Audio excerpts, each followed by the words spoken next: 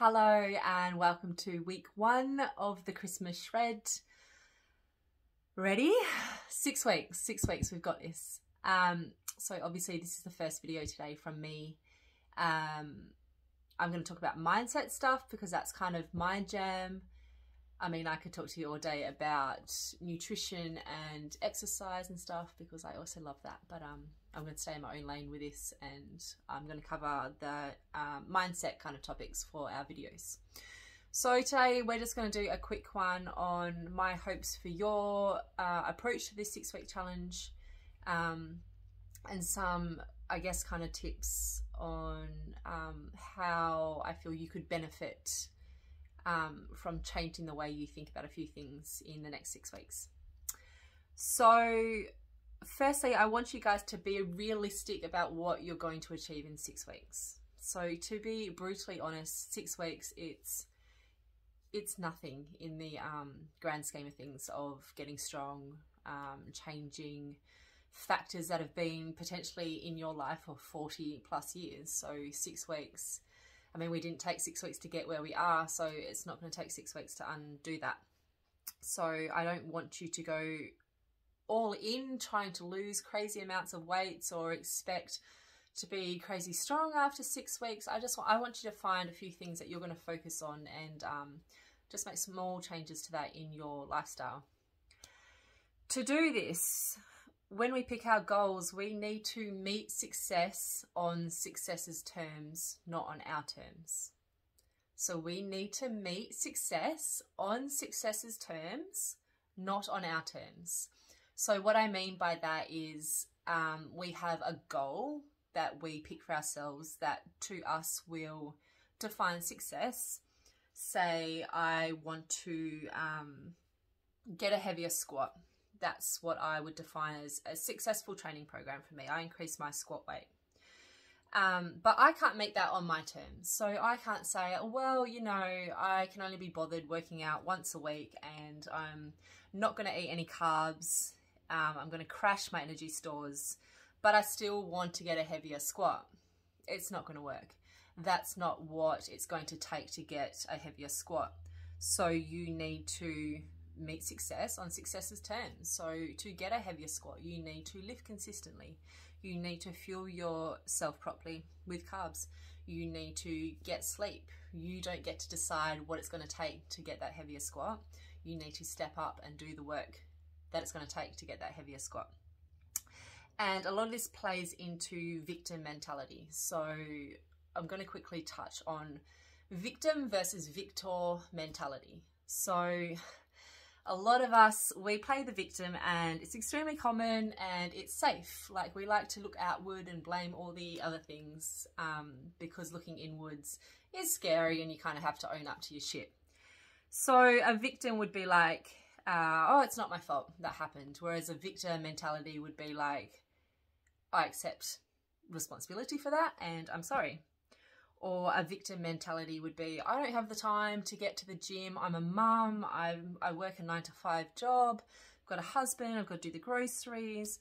Where a victim mentality would be, where in my day can I find time? So yes, I'm doing all those things, but where am I wasting my time? And how much of this is a priority to me? So I'll use myself as an example.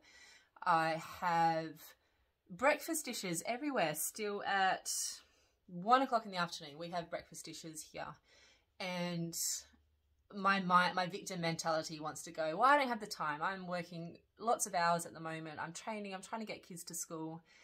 Whereas victim mentality is like, right, how much time am I wasting scrolling my phone? So did I waste 30 minutes this morning looking at reels on Instagram?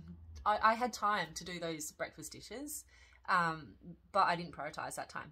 So just switching to that different mindset of where can we save that time. Victim mentality also kind of says, well, yeah, I'm kind of not really sticking to it, but at least I'm not as bad as, I don't know, Sasha in the gym. I'm hoping we don't have a Sasha. I don't think we do. So yeah, like I'm not doing as great as I want to, but Sasha's doing worse, so I'm all good. Whereas a victim mentality doesn't even compare to Sasha. They knuckle down, stay in their own lane, and they're focusing on themselves.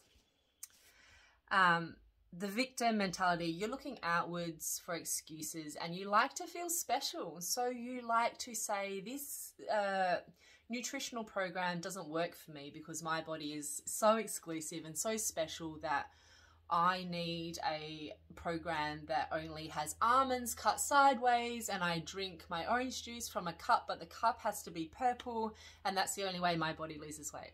So we're looking outwards at the excuses rather than going, well, maybe I'm just not sticking to my nutrition plan properly, and maybe this way of eating is uncomfortable for me and I'm not used to it, and I'm a little bit hungry, and just sitting in the hard.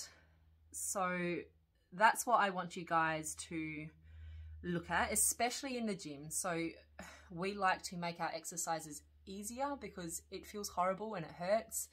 So victims kind of like really try and adjust a movement to make it easier for themselves. Whereas victors are very good at going, oh yes, this feels gross, but I'm going to sit in the hard and get used to that feeling, because that's where our progress is made.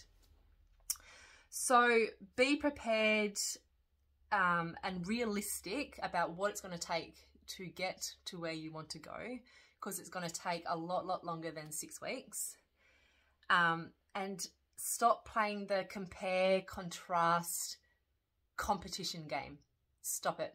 So victims like to compare themselves, they contrast to others, and they're competing about the girl lifting next to them.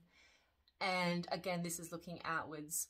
I mean, for example, you're feeling wonderful about yourself. I feel really good. I'm strong. I've lifted 3 times this week. Then you get on the bathroom scales and it says you're up 2 kilos. And instantly your mood is affected by that, because you have given your power to this object that is now going to decide how you feel about the day. And you are the victim and slave to this thing you were standing on, instead of going back to how you were originally feeling when you got onto those scales. So remember, there are no secrets to this. Victims are looking for the secret. There must be this magic cure that's going to get us fit and make us look like that woman over there in the gym. There are no secrets. The victor knows this.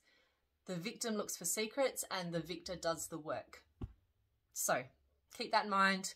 You're going to smash 6 weeks, but remember, it's 6 weeks to get your mind thinking differently, get some great nutritional habits, look after yourself, sleep, have some intent when you come into the gym. Don't just come in and be like, yeah, I'm here to work out. What are you going to focus on in that session? How were you going last session? Was your bracing a little bit off and you need to really work on that core? And come in with intent and leave with a solid focus for next session. Okay, I will leave you with that. Bye.